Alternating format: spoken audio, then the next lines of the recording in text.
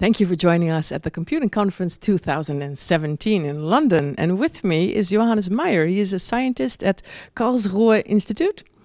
Yeah? Yes, and, that's right. And you are an expert on automatic inspection formats, right? Right. Can you tell us about your research? Of course. Thank you for having me here in the first place. My main research is focused on the automated visual inspection of transparent objects like glasses or windshields, for example. So what's specific about inspection of transparent objects? So first of all the usual methods that you know from the inspection from opaque materials, you can't directly apply them to transparent objects because they are transparent and usually they have no diffuse reflection like you have it for normal objects. So it's in the reflection. Yes. All right. And some challenging defects are, for example, enclosed air bubbles in the material. And they don't reduce the intensity of the light, but they scatter it into multiple directions. So it's important to sense the direction of the light. All right. So what is your research facing now? What kind of challenges do you face? So when you're currently buying an inspection setup for transparent objects, there always has to be an expert that specifically designs the system for the object on hand that you want to inspect. And when you're a producer that produces many different kinds of transparent objects, you have to do the design step all over again.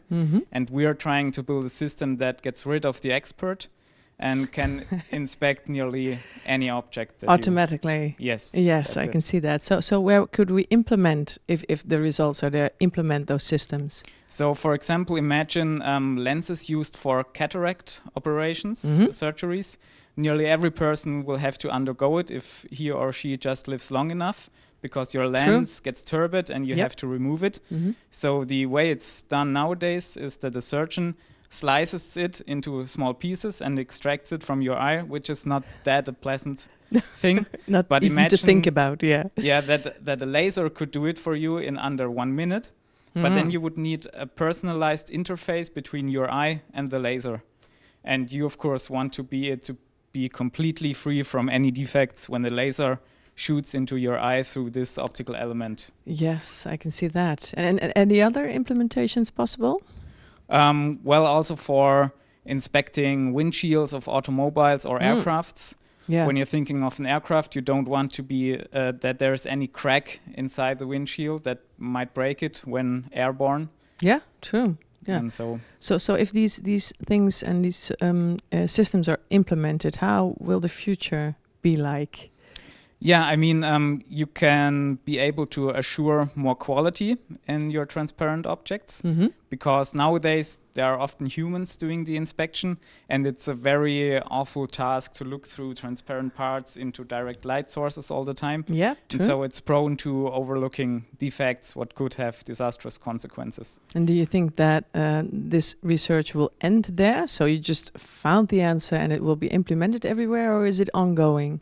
I mean, the more technologies we have using transparent parts like cameras, smartphone displays and stuff, with smaller and smaller pixels, the higher the quality requirements will get.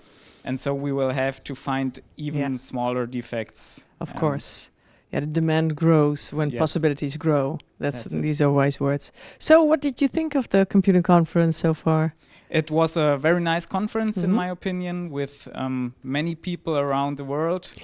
A very interdisciplinary conference. And my key insight is that it's quite a good thing if it's not too focused onto one topic, because you might have the chance to use ideas from other regions of research and to combine it with your own and end up with something even better. Right. Well, that's a beautiful conclusion or learning. Thank you so much, Johannes Meyer from Germany. Thank you so much. And thank you for watching. And you will find other experts as well on the YouTube channel of SAI Conference. And this is the Computing Conference 2017 from London. Bye.